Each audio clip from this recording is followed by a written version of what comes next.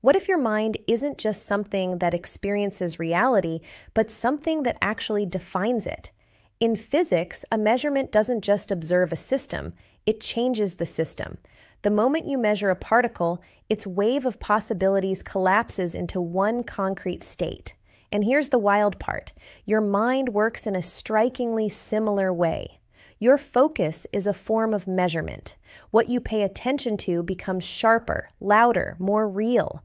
What you ignore fades into the background. Your inner state decides which version of reality you interact with. When your mind is scattered, everything feels random. But when your attention becomes intentional, life starts responding with clarity. Your measurement collapses the noise into direction. You're not just moving through reality, you're constantly shaping it by what you choose to notice. If you want more mind-shifting ideas like this, hit subscribe and stay with me.